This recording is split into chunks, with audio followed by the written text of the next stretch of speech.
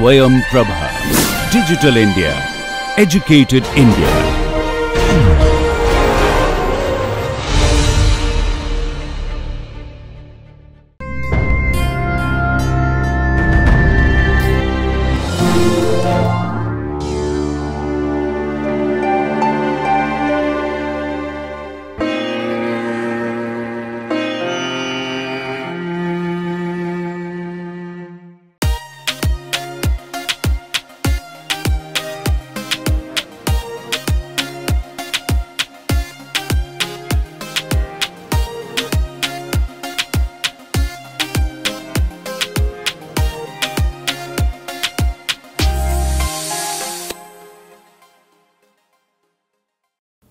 Welcome back to Python tutorial 2. We have presented how to represent a wave function, how to discretize a wave function, or how to represent a wave function on a grid, position grid. And next what we will do, we will take that discretized wave function and we will normalize it, and we will check how to normalize it. The wave function which we have taken, this is the form of the wave function we have taken. Clearly, it is not a normalized wave function. I can prove that, and in order to prove that, what I need to do is that I have to take this integration minus infinity to plus infinity. Remember, it's an analytical way of doing normalization, and numerical way of doing normalization we will find out very soon. So, we have to take the square of absolute value of this wave function and then take the integration of it. This integration is going to be then minus infinity to plus infinity e to the power minus 2 x square dx. This is nothing but square root of pi by 2. This is the standard Gaussian integral which we have been using in this course in many occasions.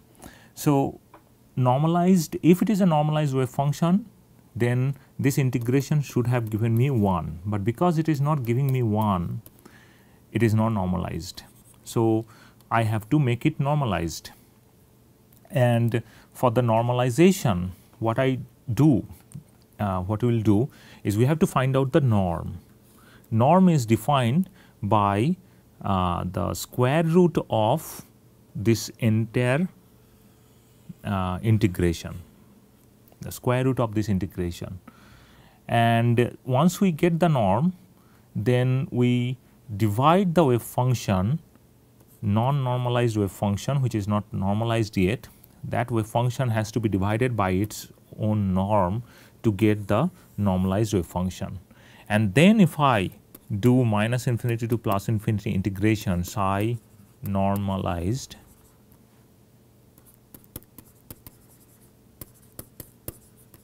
this should give me 1.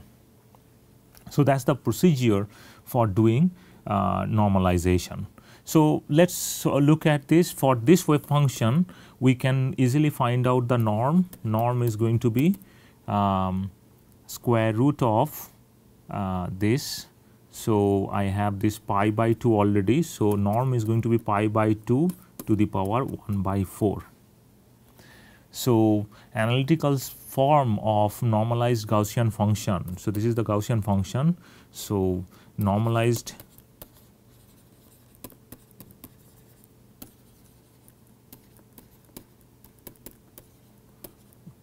Gaussian function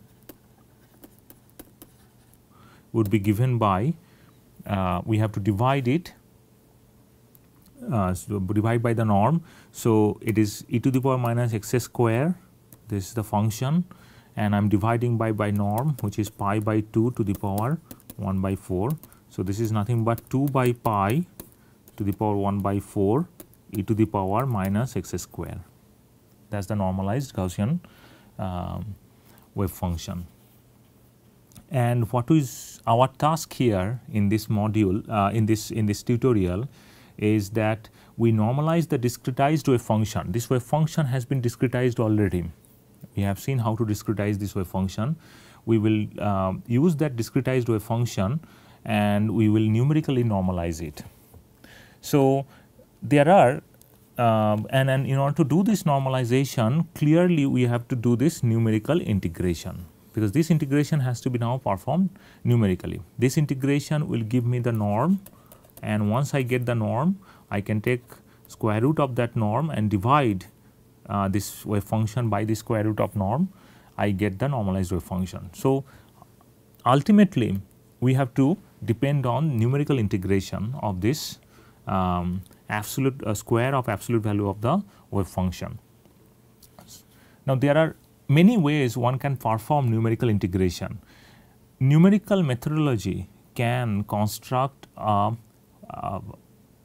full-fledged course, and we are not in this course, we are not actually going over numerical methodologies. We are always making use of SciPy, all the functionalities which is implemented in SciPy, because SciPy has been developed keeping scientific community in mind, and there are many protocols which is already packaged in SciPy, which can be very useful for the numerical analysis or numerical solutions. So, we will make use of a highly optimized integration package of SciPy. It is called SciPy Integrate. This package provides many options to do numerical integration. So, it has a pre-written code in it, and we are going to use that code directly to perform this numerical integration.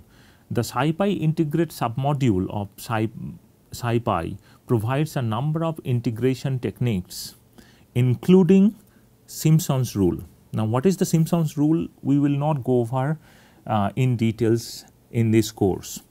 It is a technique, numerical technique, which can enable one to get a numerical integration done.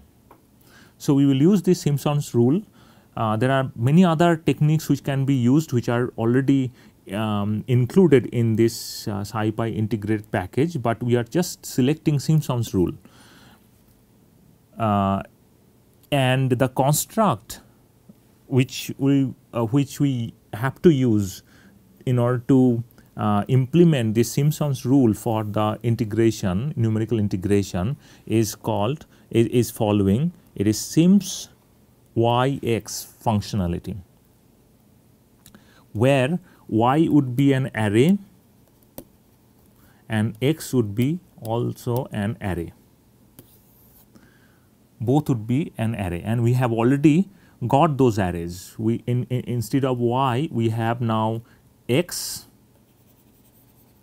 That is instead of Y, we have now this psi X square of the absolute square. This is going to be my Y array.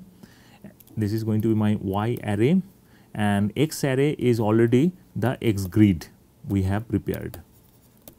So, already we have both arrays in hand, and we have to use that under this construct Sims YX. Just we remind ourselves that when you have used plot functionality of PyPlot, we have used XY, plot XY construct. And here, when you are doing numerical integration imported from the module imported from SciPy Integrate, I have Sims YX. So, Y comes first and then X. So, this is something which may confuse suddenly somebody if you are doing this Python programming for the first time. Just remember that we have already used plot functionality or PyPlot that has a construct XY, but here I have a construct YX. So, do not get confused or do not shuffle these two arrays or do not write like Sims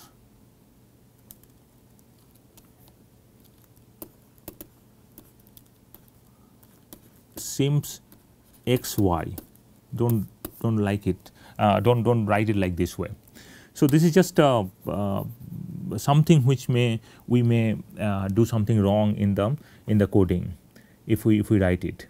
So, this Sims x or the Sims yx functionality of SciPy integrate submodule integrates the y array numerically, while x array provides the points at which y has to be sampled to compute the Simpson's rule of the numerical integration. So, we will use this. It is a very simple thing, and it is a pre-written code it has. So, once you invoke this Sims functionality, it is actually using that pre-written code in Python SciPy integrate submodule, and it will give me the result. So, what we will do here in our present problem, square of absolute value of y function. This is the y array, as I have told before, that this is going to be my y array. Is a square of absolute value of the wave function, this wave function. This is nothing but the probability density. This is the probability density function we are familiar with. This is called probability density function, which is square of absolute value of the wave function, and this y array has to be integrated.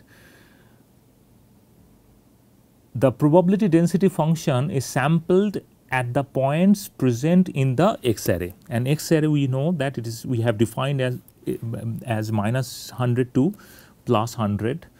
So, it is the x grid.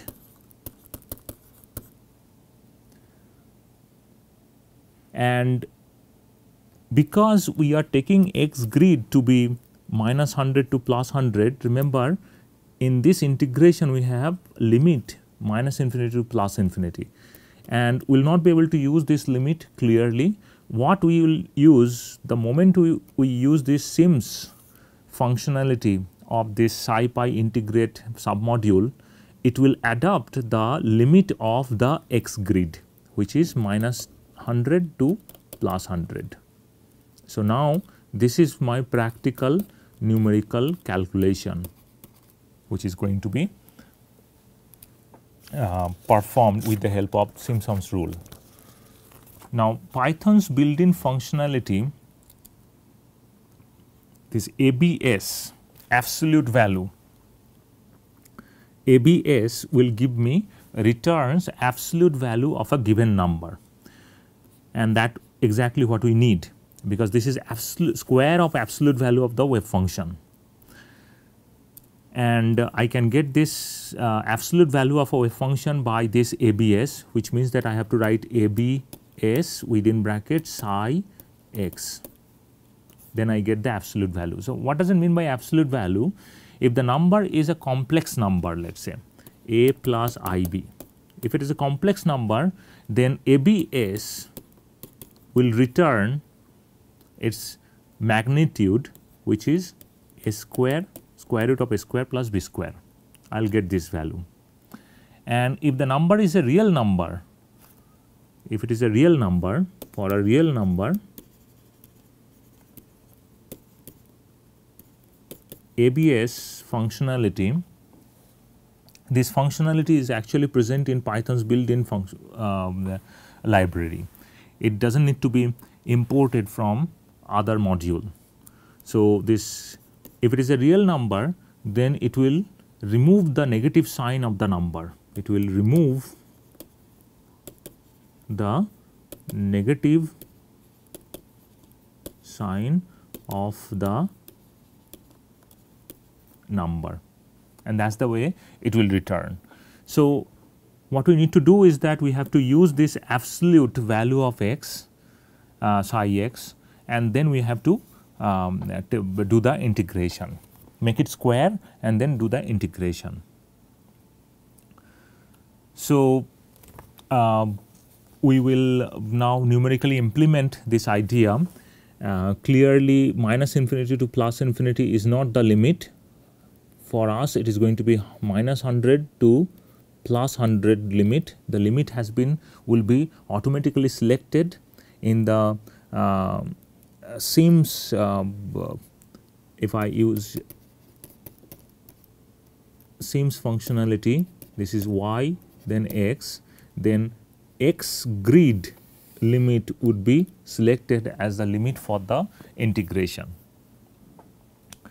So, we will see that the first two lines are importing the libraries, then we have to definitely create the x grid. Once we have created the x grid, we have to discretize the wave function. We have already seen how to do that. Then these are the new steps for the normalization. And this is very simple 3 steps normalization steps. First, we will define the probability density of psi. How we are going to define? It is nothing but absolute value of psi square.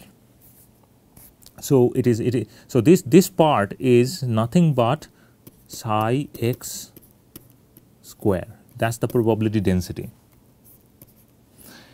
And then we have to find out the norm. Norm is going to be square root of this integration of this probability density versus x. So we have defined this is my y array, this is my x array.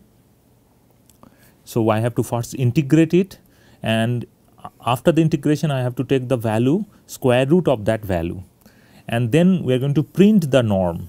We will just double check what is the norm we are getting. So we will move to laptop, and we have these libraries, importing the libraries. We are going to keep it as it is, but the plotting part we do not need because we are not going to plot it anymore. Instead of plot, we have to import the sims functionality from SciPy integrate submodule. So, I will write down from SciPy dot integrate import sims, so that I can use that later. So, this part remaining to be the same because we are creating the x grid first, then we are discretizing the wave function, then this plot part we do not need anymore. We have to now, after discretizing the wave function, we have to now calculate the norm.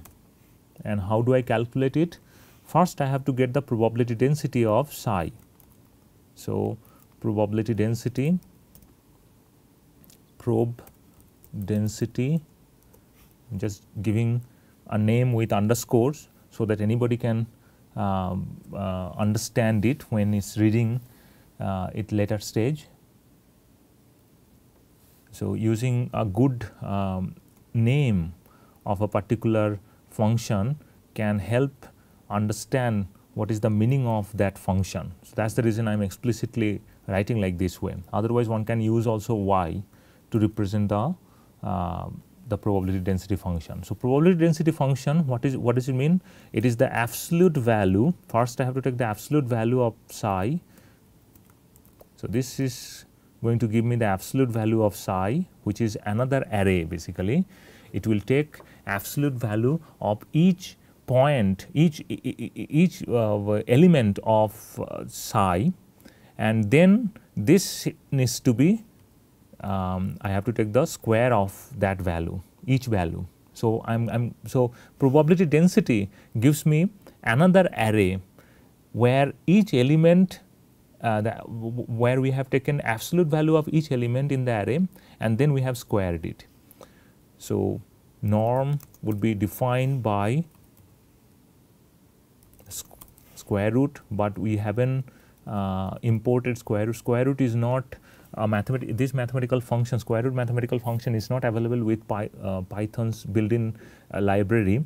It has to be imported from SciPy. So, you will be using sqrt. Remember, many of these functionality can be imported from NumPy as well, but we are deliberately not using NumPy at all. We do not want to mix up the libraries. We want to just keep things simple. That is why we are using always this SciPy module, because it is more optimized and we will keep using the same module for different purpose.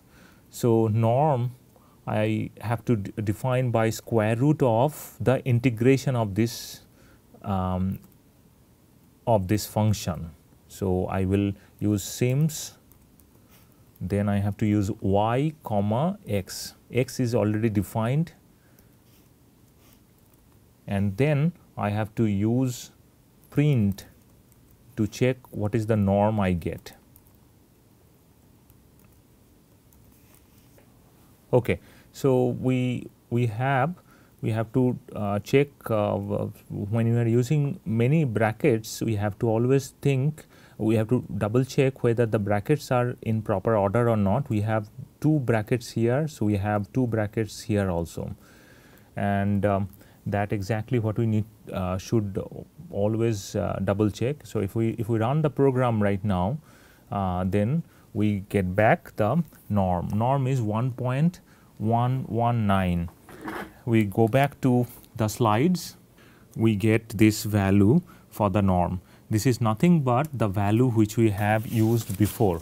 We analytically solved the problem and we have found that the norm has to be pi by 2 to the power 1 by 4.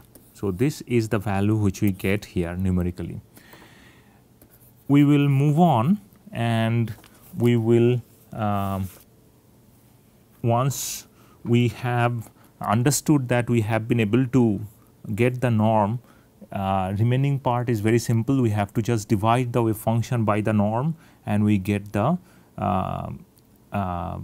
normalized wave function. So, this part for the normalization is quite understandable. Up to this far we have understood how to get the norm, and then we have to name another, we are giving a name PSI norm, which is normalized wave function, which is nothing but the earlier wave function PSI. This is the earlier wave function which was not normalized. I am now dividing by the norm and I should get the normalized wave function. So, what we have done is that to make sure that we have normalized it, we can always double check by taking this integration one more time. Psi, if it is a normalized wave function, then this is going to be 1. So, we are doing one more time, we are taking this as a wave function, normalized wave function, and checking whether we are getting norm to be 1 or not. So, these 3 steps has been written to recheck whether we have got the normalized wave function. So, for that we have to again take the probability density, then the integration, and then square root of that integration is going to be norm, and I am going to print norm. So, we will move to laptop and we will just we do not need to print the norm anymore, we will just keep the norm, and then we will just normalize the wave function.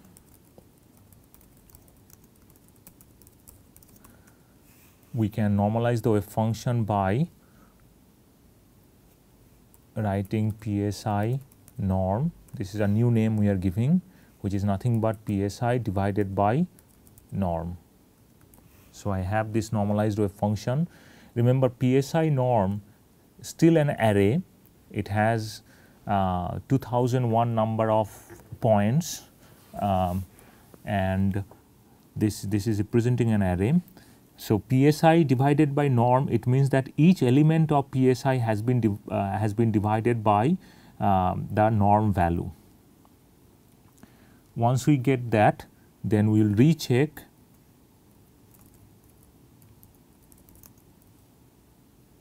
whether we have really normalized the wave function. For that, we will define the probability density of this normalized wave function.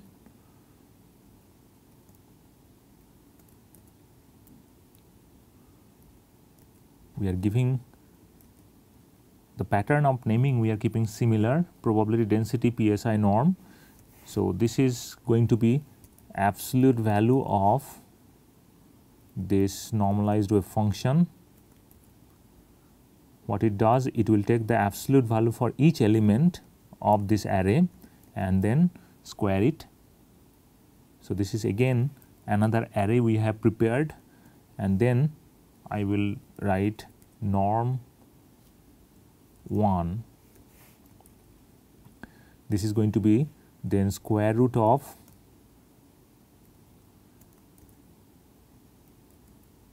here PSI norm. So, Y array is going to be PSI probability density of PSI norm, and then if I want to print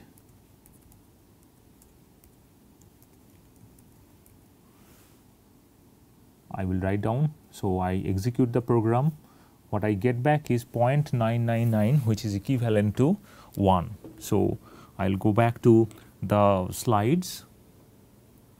So, I have this value which is equivalent to 1.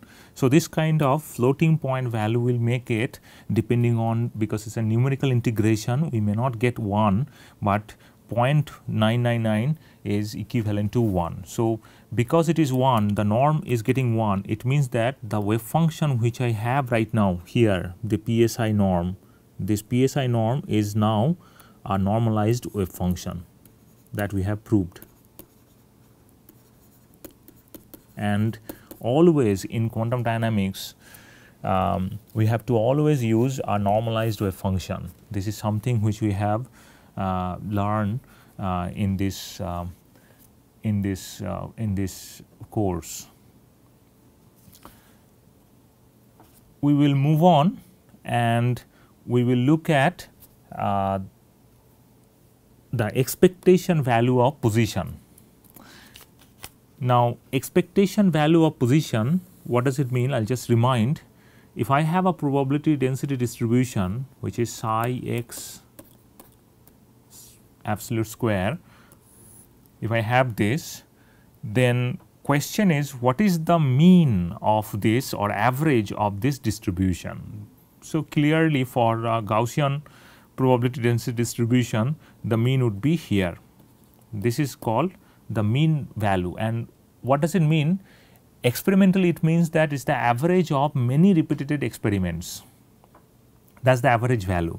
So, expectation value has a direct connection to the experimental outcome, because in the experiment we repeat the experiment many times, and after repeating it, if we take the average of the outcome, we get the value. That value should correspond to this expectation value, which can also be calculated from the known wave function of the system. So, that is the basic idea.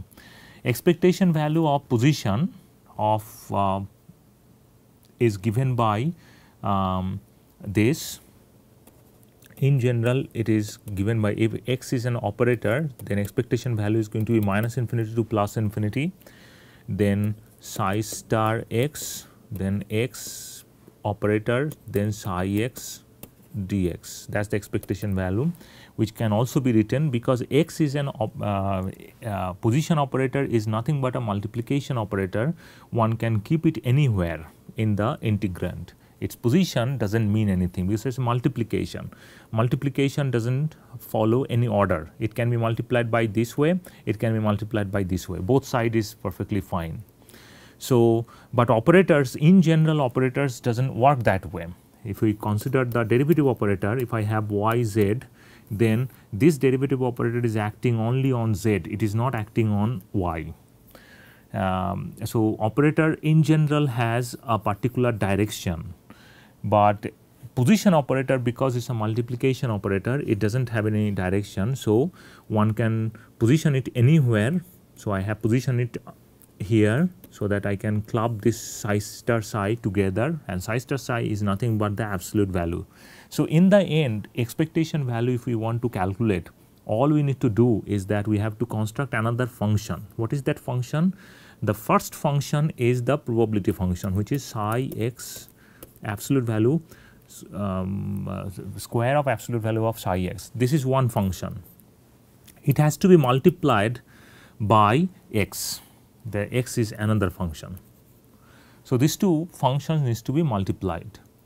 Now, if we think about this, probability density distribution looks like this, and x has x function, this function has certain way, let us say this is the way x is working, and if we multiply two functions, let us say these two functions are multiplying, in terms of matrix or in terms of this discretized on a grid, it is nothing but multiplying each element. If it is a simple multiplication, scalar multiplication, then it is multiplying each element to get the final form of the total function. So, if I multiply, so this element has to be multiplied by this element, and each element will be defined by its own grid point. So, for corresponding to each grid point, I have two elements for coming from two functions, and they needs to be multiplied.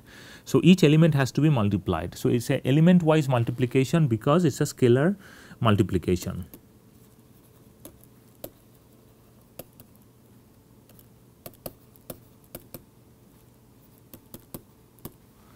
And scalar multiplication, so it is very easy to do, and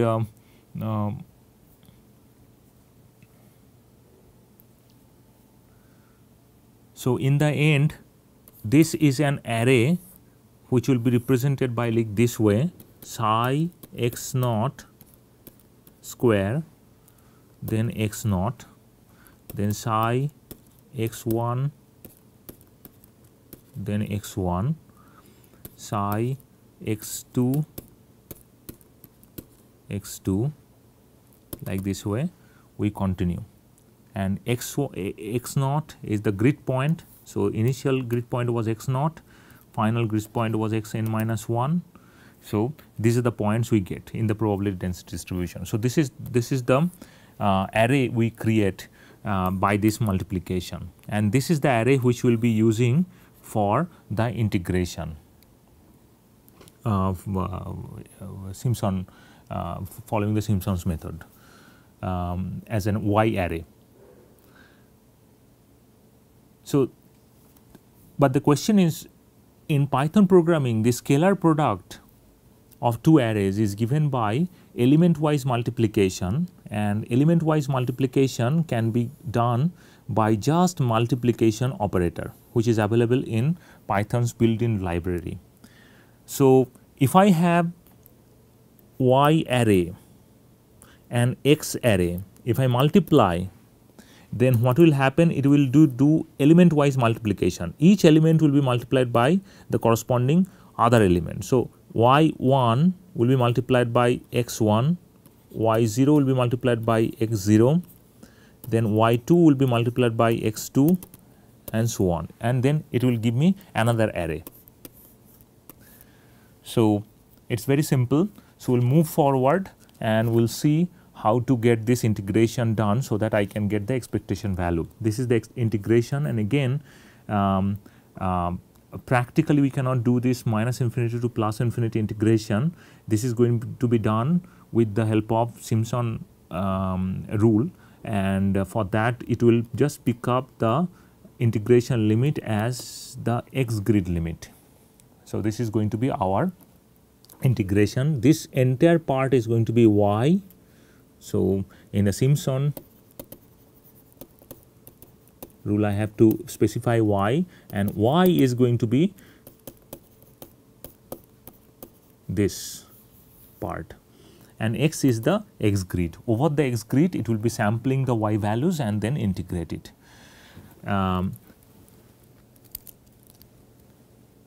This x grid creation part is known to us now, discretization of the wave function is known to us, then calculating the norm, we have to first normalize the wave function, because this expectation value, this when we write down minus infinity to plus infinity, psi star x psi dx is the expectation value. We assume that psi is normalized. So, we have to first normalize the wave function to get the right expectation value.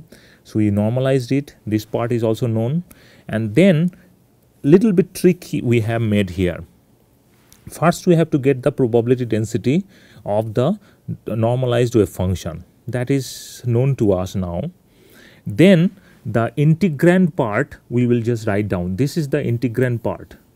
So what we have done here, this probability density will be multiplied by x. We get the integrand, and then expectation value is going to give me the integration part, where y is this entire integrand, and then we'll print the expected value, expectation value for this. So this part is little new, others are known to us. So we'll move to the laptop and we'll write down the program. We have everything remaining to be the same, then except for this is x grid we have prepared, then discretize the wave function, then we have to normalize the wave function. This far we are done, and then we have to find out the expectation value of the position. So this part will be deleted and we'll write down finding expectation value of position, where first we have to write down this probability density PSI norm, which we need to do, because after we normalize it we have to find out the probability density, and then this probability density has to be multiplied by x, so that I can create another we multiply by x, and then expectation value is expectation v, expect v, which is represented representing the expectation value. Expectation value we get from this integration, and in this integration y has to be this integrand.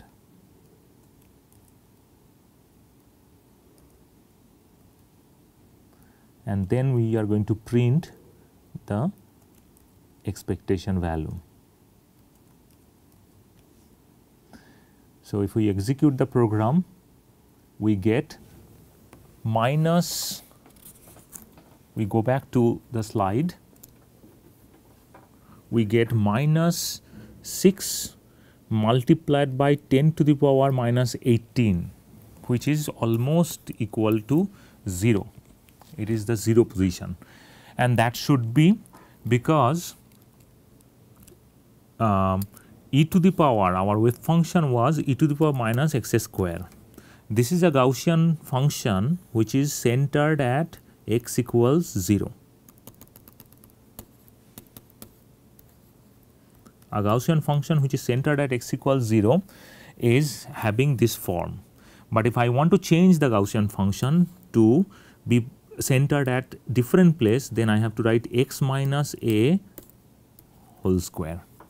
If I do that, then Gaussian will be centered at position A, and that will prove here. We will move to laptop. I will just change this the definition of this Gaussian function.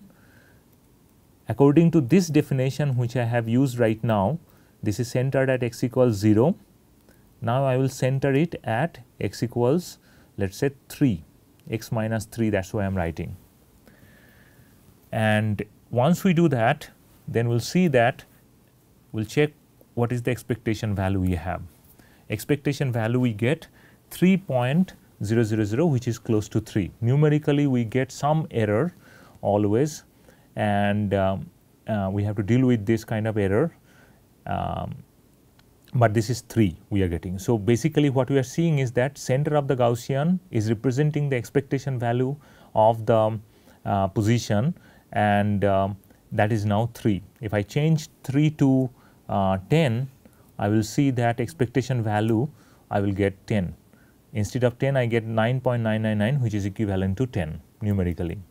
So, what we see here is that for a Gaussian function, the center of the Gaussian is actually represented by the expectation value of position.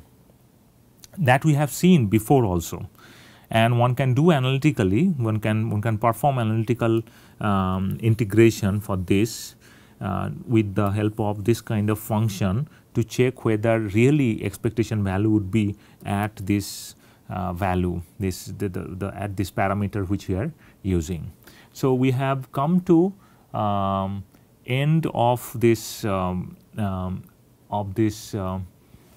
course end of this module, this Python tutorial 2, where we have learned how to represent the wave function in the computer programming with the help of Python, and then how to normalize the wave function. That is a very important step, because in every quantum dynamics problem we will be normalizing it, and first we have to normalize it and then we have to move forward, and then we have learned how to get the expectation value.